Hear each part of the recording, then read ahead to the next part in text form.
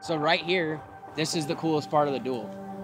I boxed when I was younger in high school. I wrestled, and you always put your feet in the ground and you look straight across at your opponent, whether it be 80 feet or 5 feet. It's one-on-one, man. It's no man's land out there. You can try to think you have a way, and it could get completely corrupted really quickly. I think that it's the truest form of skill. It shows how quick you can be, how much work you've done with your gun skills. I get to battle this guy. I get to go to war with this guy. $10,000. $10,000. I've never won $10,000 playing paintball.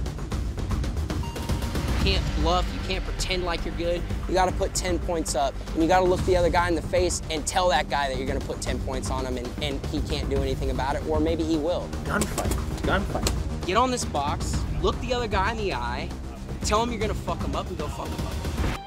It's that simple, baby.